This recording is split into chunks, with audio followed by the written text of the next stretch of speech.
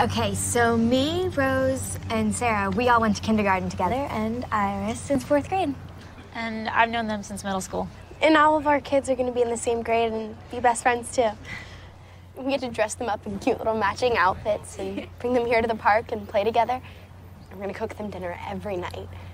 And we're never going to yell at them. You girls sound like getting pregnant's a good thing. Did you want to get pregnant? I didn't want to be pregnant. No one our age really wants to get pregnant. It just sort of happens. Well, not if you take steps to prevent it.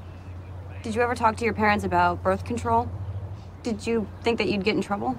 My mom wouldn't have cared if I told her that I was doing it. I mean, it's just none of her business. My sex life, you know? My mom's not... She's kind of... Wasted all the time? My grandma gave me the whole don't get knocked up speech, but still, you don't think it's gonna happen to you. And then it happens to you, and, well, you sort of just gotta deal. So, Sarah, I met some of your friends, and they're all pregnant, but not you. Are you sexually active? If you are you using protection? What would you do if you found out that you were pregnant?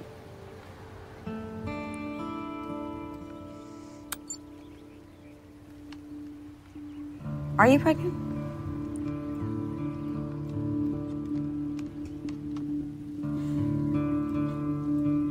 I bet your mom's upset. I think about my baby, and I know it's gonna have Jesse's eyes and Jesse's laugh.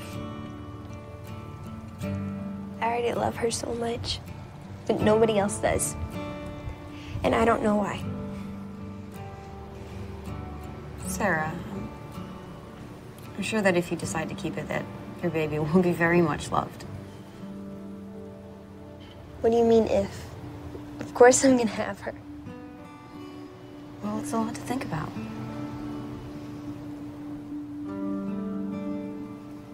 Today, I put faces to the disturbing fact that 1 in 6 girls in the United States will actually have a child before she's the age of 20. I don't want to take away a new mother's joy, but these girls are living in a fantasy land. They think that being pregnant and having a child is like a Huggies commercial. They have no idea of the hardships that they and their babies are really going to face, like finishing high school, getting into college, getting a job, buying groceries. And I don't understand why they aren't thinking about these things. And why hasn't anyone else made them think about these things, given them a reality check?